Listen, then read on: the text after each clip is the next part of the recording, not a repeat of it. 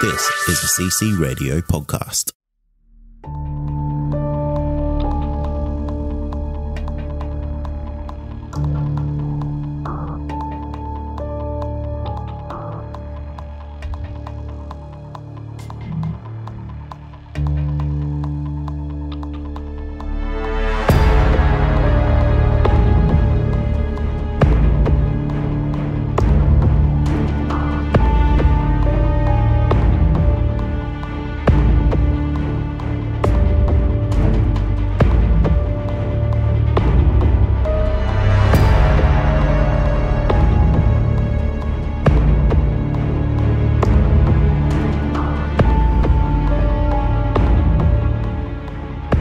Welcome to the show, everyone. You are listening to Believe, Australian Paranormal and UFO Radio. My name is Cade Moyer, and thanks for tuning in.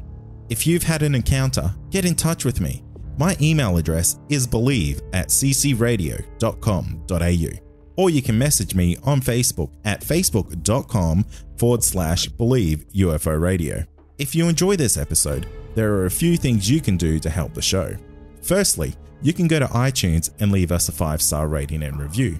Or you can share the show around social media with your friends and family, and that would help us grow.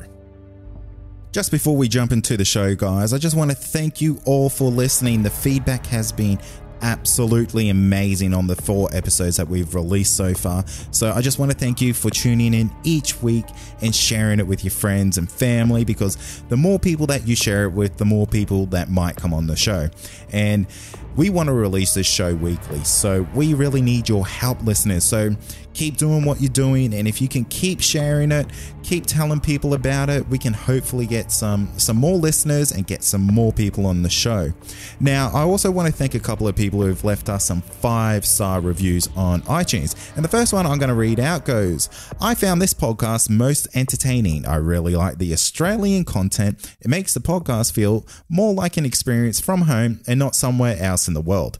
I will recommend this podcast to anyone who likes to hear about the paranormal experiences of others in an interview style format. The production quality is very good, which makes for an overall engaging experience.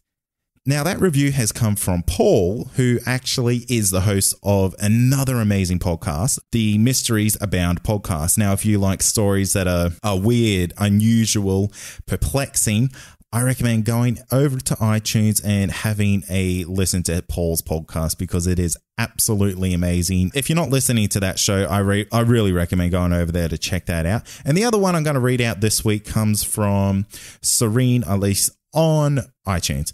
Awesome job, Cade. I'm loving it. Thanks, Serene. I hope you do. And I hope you enjoy this episode. We're joined by Kris, and Kris has got an absolutely amazing YOWIE encounter. Let's get into it. I want to welcome Kris to the show. Kris, thanks for coming on. No worries at all, mate. Pleasure. We've got an old story that not too many people have heard. Yeah, and you said your encounter happened all the way back in the 1980s. Do you mind taking us back to, I guess, the first time you encountered what you're going to be telling us about? Yeah, mate. I lived in a treehouse in the bush about 4 kilometres out of a little town called Scott's Head back in the 80s. It was around about 86, I think. Might have been 85, but moved into a tree out in the bush, as a kid, and I was a little bit wary of the dark as it was at that stage. And anyway, one night I didn't have a kitchen. I had a campfire, and when it rained, there was no campfire, so I used to get invited into town quite a bit for dinner and stuff, and then I have to walk home after it. And the first night I walked home, I got about 2 kilometres out the road, and it was midwinter, and it was quite cold. And all of a sudden, it got warm, noticeably warm, like that warm that you'd sort of stop and go, wow, it's really warm in this little area. And so it got warm, and I noticed that. I was walking along a bit further, and I could hear like solid thuds in the bush, you know, like just maybe 10 metres. Like it's old dirt. Old country road where the bush comes pretty much right up to the road. You know, it's only 2 metres away from the road.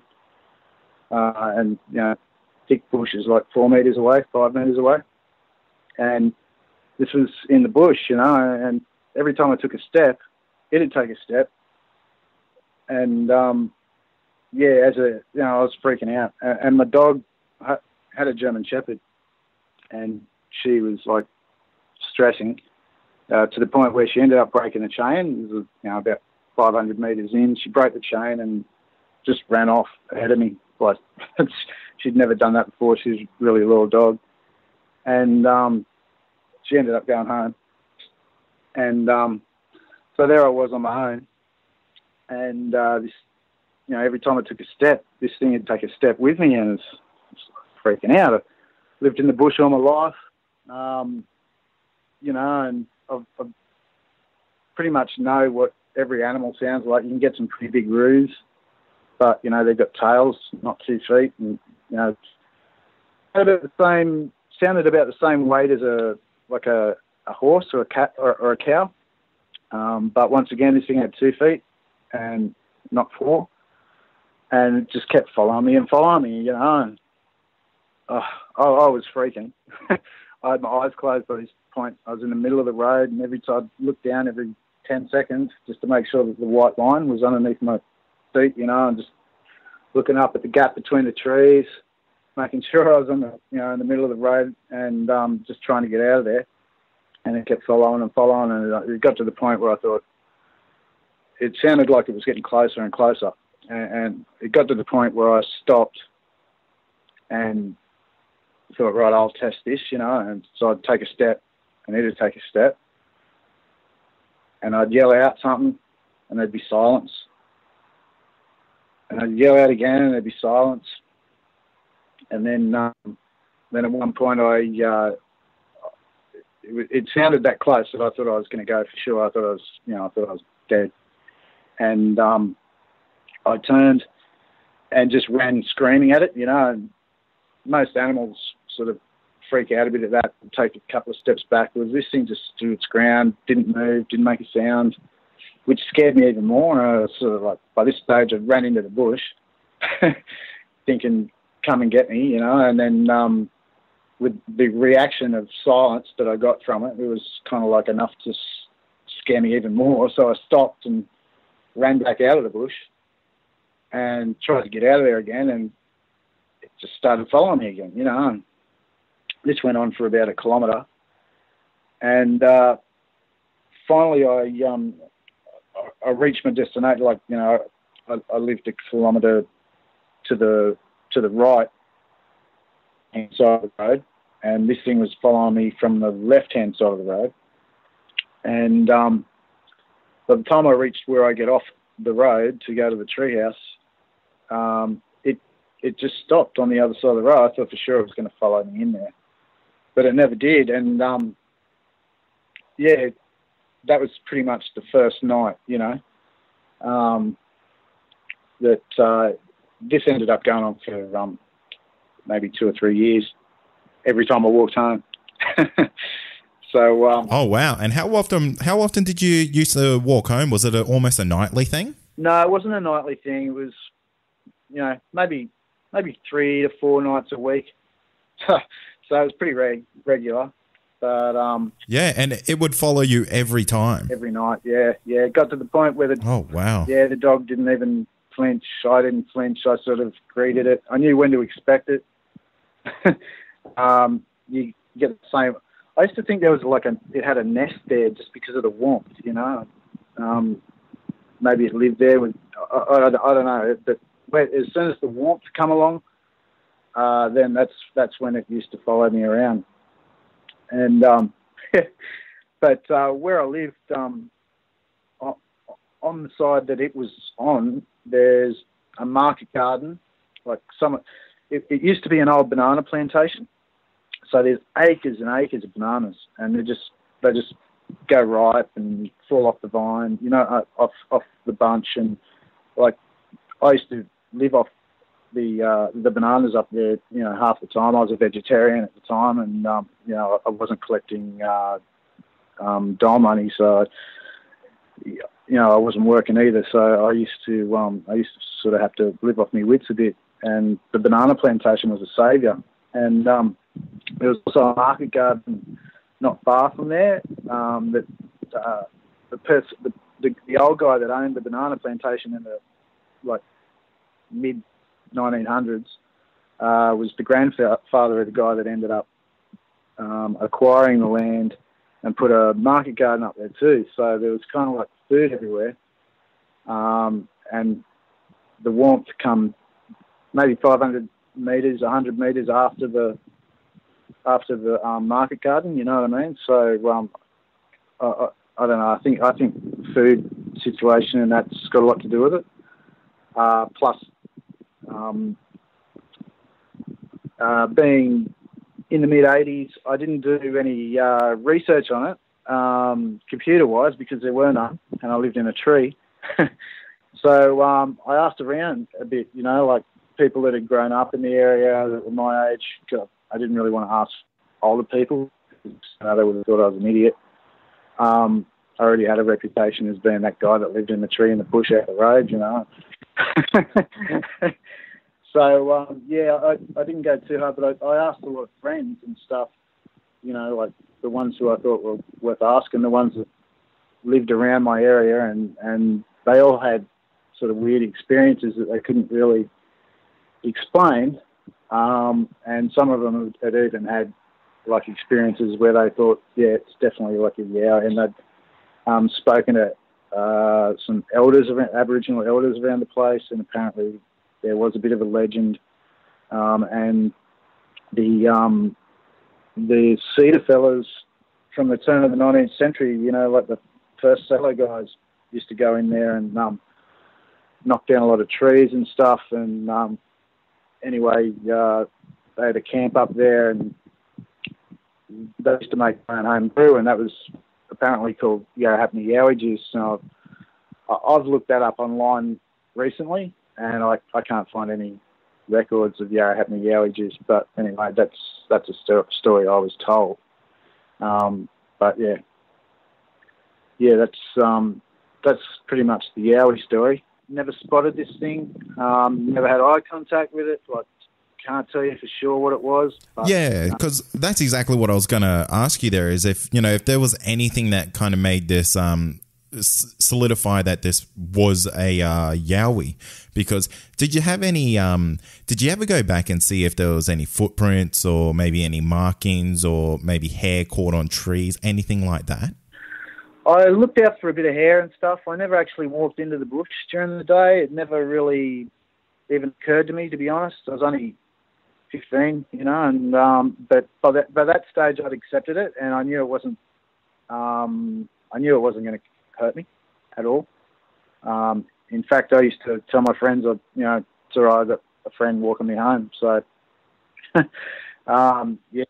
yeah.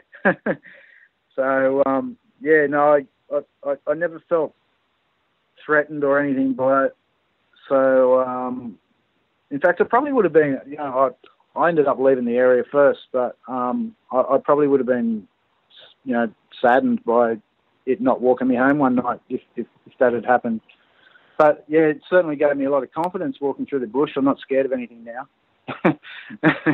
Because it was huge. But, I mean, I don't know how big it was, but it weighed a lot. And, it was a pretty crazy experience. And when I tell people about it, they sort of, you can sort of see in their eyes, whether or not you can see them sort of laughing on the inside. But yeah, it's sort of one of those things where there's no other explanation for it. You go from legends, and stuff, and then you try and weigh up, well, what's that big that lives in the bush? And there just isn't anything in Australia that is that big that lives in the bush, and wild. I'm still sort of blown out by it. That's why I can still tell the story now. It's like 30 years later, 40 years later, but it still tell the story the same way because, I'd love to know exactly what it was. And, I hear a lot of Yowie stories where I just go, no, that's not right. And, but, something aggressive and this, that, and the other. And I just think, maybe it's just a crock. But, you don't hear many where they say it wasn't aggressive, or anything like that. This thing was not aggressive at all. In fact, it seemed curious and friendly. It sort of wanted to hang out with me. How did you go with it over the years? Did you find if it got any friendlier? Was there nights where it may have been a little bit off? If it was maybe frustrated or anything like that? You felt any aggression at all at any point? No, never. It was always just the same. Apart from my own fears on the first night, it was always the same. It was just like, yep, here he is. Let's go. Yeah. And I'd get to the I'd get to the gate at where I was going to walk off the side of the road, and he'd just stop there, and you wouldn't even hear him walk back. He'd like stand there watching me. Okay, and you say he never crossed the road because you said you lived in a tree, which I think would be the most ideal place for a 15-year-old. I don't think many 15-year-olds would say no to living in a tree house these days. So, no, that's it. Well, that was the place I was renting was just falling apart, and one day I was having my first shave, and I got a knock at the door. I went to answer the door, and then as I opened the door, the bathroom ceiling fell in. Oh, wow. Killed me. Yeah. So the place had to get condemned, and when it did, there wasn't a lot of places available, and a friend of mine said, look, I've got a property out the road. I've got he had a friend living on the property, but they were down the other end of it, and it was about, 10 acres or so, and it's really big. And I was up one end on the river, in a tree house, and they were in a house way down the other end of the property. So never really saw them at all. And my end was the bush end, and their end was the homestead end. So, and it was only supposed to be, I was only supposed to be there 2 weeks, 3 weeks, or whatever until I found a place. But it was that good living there that I ended up being there a couple of years. I ended up getting kicked out by the council for living in an unregistered dwelling. That's how it happened. Otherwise, I'd probably still be there. Is that good? Yeah, absolutely. Yeah. So, did you ever have? Could you ever hear the Yowie perhaps walking around underneath the tree house or anything like that? Because it almost sounds like it would be quite familiar to you. I mean, considering that it, let's say, walked you home nearly every night for a couple of years there, and for it to show no signs of aggressiveness that first encounter, do you think this Yowie was perhaps already quite regular with you? It may have been watching where you live and things like that. No, possibly, but I don't think so.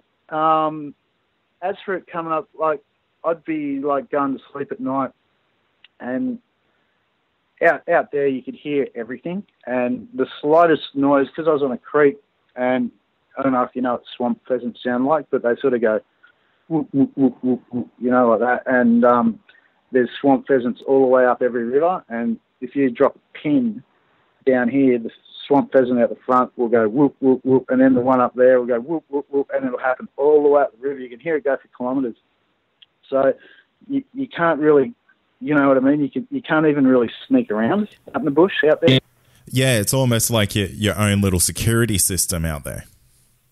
Exactly, yeah. It's like the bush telegraph, It's, yeah. So, pretty much, within 2 minutes, you'll know that something's happened 2 kilometres away. So it's quite funny. But, yeah, we had horses and, actually we didn't have any cattle. We just had horses on the property. And quite often they'd wander up underneath the treehouse and stuff, and, you'd be half asleep at night and you'd think, oh, hang on. And it'd be like, oh, no, that's a horse. There's just different, humans walk with 2 feet and horses walk with 4, and there's just that difference. Yeah, And of course. Yeah. But yeah, sometimes they'd rub them so they'd scratch themselves on the tree, and you'd feel that and hear it, and yeah, that used to freak me out a bit. Mopokes were a bit scary, but one night I had a friend come out to my place, and I'd already had a thing organised with a mate, so like a mate in town, so I had to leave him at my place and go away for a couple of hours. And when I come back, I just jokingly said, like, you didn't hear anything, you didn't get any visits or anything. And he's like, well, actually, were you here about an hour ago? And I'm like, well, no, I wasn't. And he's like, I had like a ladder I made out of paperbark, smaller paperbark trees. It was pretty rough, but it did the job, and it was like, because it was made out of the paperbark, it was kind of flexy. So as you're coming up the ladder, it'd bonk, bonk, bonk, it'd bump against the floorboards of the treehouse. He reckons someone or something come up the ladder, went down the ladder, come up the ladder, went down the ladder. But I don't know. I've got my doubts on that because in all my years of living there, it never come on that side of the road. Yeah, right. And when you're living there, did you ever have any, I guess, suspicions of the Yowie being there? Is there any urban legends around the area? It just kind of showed up one day for you? There are the legends, but like I said, I never found out about them until after I had the experiences. I didn't bother up. It's just not back then. It wasn't the sort of thing you ask about. It just showed up and announced itself, and we went from there. And all I could put it down to was the fact, was a Yowie. I mean, it's big. Well, I didn't see it. Like I said, it's heavy. It had to be big. But the strange thing was it was that heavy, but as it was walking through the bush, it wouldn't break twigs or anything. It was just like silently moving through the bush, but with buds. So nothing was breaking underneath its feet. It wasn't pushing trees out of the way. It was a good mover in the bush. And did you ever hear sounds from the Yowie, say there's calls or wood knocks, those the howls that you sometimes hear that Yowies and Bigfoots do? Did you ever hear anything like that on your property? I've heard some weird noises, but I asked my grandfather. He's deceased now, of course, but my grandfather was a full bushy, and I could explain noises to him, and he'd go, it's just a possum, or it's just this, or it's just that, And there was nothing much. There are a few shrieks, but there's also other properties around. It could have been someone carrying on like an idiot, having fun. You know what I mean? Not really, no. In those big open areas, the sound can really travel as well, so it could be pretty hard to pinpoint where that's coming from. Yeah. You'd think out there it's really quiet, but I could hear the highway from. The highway was about 20 k's away from where I was, and I could hear trucks going on the highway. Motorbikes flying along the highway. You could hear someone turning off the highway onto the Scott's Head Road, and you could hear them basically drive the whole way into Scott's Head. So yeah, the sound travelled pretty well there. Also, Yarrahapney, the mountain range itself that I'm talking about, I don't think it's classed. Well, it wouldn't be classed as a mountain. I mean, it's just off the coast, but it's if you look it up, it's Yarrahapney Peak, I think it is. It's behind Stewart's Point, around Scott's Head area, on the mid-north coast of New South Wales. And I'm pretty sure your Bigfoots and your Yowies and all that, they're all pretty much associated with kind of mountainous country. And this was the highest peak in the area, and the views are just magnificent. And it's kind of like hang gliding over the beach, just being there. And it's sort of, so from what I've heard, it's the mountainous sort of areas that they like. What else? The mountainous areas, the woody areas, there are valleys and little untouched ecosystems in there that, you know what I mean? It's people just could never get in there. I think it's the most southerly rainforest in the southern hemisphere or something. So yeah, it's pretty thick, and there'd be a lot of opportunities for bush tucker instead of the usual bland stuff that we usually get around Australia. You know, those kind of wetter areas have got a few fruits and stuff around to eat. Yeah, absolutely. And with you saying there's banana farms around that area as well, I mean, I guess the resources are pretty bountiful for anyone if they're kind of game enough to go onto the properties. So, have you ever gone back there, Kris? I haven't, unfortunately. Time sort of just defeated me, and I've had kids and stuff since then, you know, and life's just it's different. It's not as free as I used to be back then, you know. Now I've got kids and work and stuff. I can't get a chance, mate. But unfortunately. But I do know. I was speaking to a friend of mine that knows the guy that owns the property, and apparently he was on death's door a couple of years, at least 20 years back. So I don't know if it's all still there or not. But girlfriends I tell about it all want, you know, gotta go and see the treehouse. It's like, geez, I don't know if it's still there. Yeah, that'll be a long shot, I think. Yeah. Yeah, that's right. So just before we wrap up there, Kris, when we were talking earlier, there was something that you said that really sparked my interest. And you said you've encountered green floating orbs on that property as well. Do you mind telling us a little bit about that? Yeah, no worries at all. That was, it was quite mind-blowing at the time. Well, at the time it wasn't. It was just freaky, and I ended up doing a runner on that one. But what happened was, over the years, I kind of got sick of my Yowie friend, you know, and I got myself a motorbike at one point, and it didn't have any headlights on it. This is back in the day, so you know, road safety wasn't really something we cared about back then. And I had a torch strapped to my my handlebars, which didn't work too good anyway. I rode home one night on the bike, and I got to the turn off the gate there where my Yowie friend used to like leave me, and I turned the bike off and went to open the gate. And just as I was about to click open the gate, I looked up and I spotted these what I thought were fireflies across the road in the long grass. This wasn't in the bush; it had been cleared. I don't know, for some reason there was no growth back there, and it was just long grass instead of trees. And the long grass actually backed onto a hill. So anyway, I saw this going on. I saw 2 or 3 little specks of green light, and I didn't know if Australia had fireflies or not. But anyway, I was 15, 16. Oh, fireflies, you know. I was very attracted to things that glowed in the dark. So I raced over there, and I went to grab one. I didn't know what I was going to do with it, but I just had to have it, you know. So I went to grab one, and it started flashing aggressively.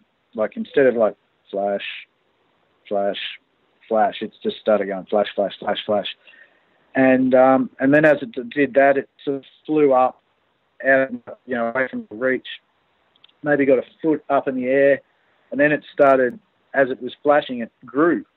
So it sort of got flashed and got bigger and bigger and bigger until they got to around about 2 or 3 foot wide diameter flashes, which is pretty wide.